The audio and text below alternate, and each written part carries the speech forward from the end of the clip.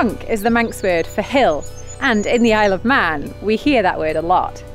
I'm standing in front of an iconic Manx cronk here in Sulby, Cronk Sumark.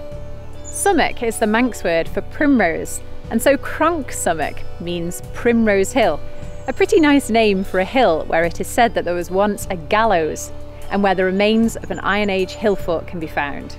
There are also places around the island known simply as the Cronk, like in Ballaugh, and Cronk Road, such as in Port St Mary.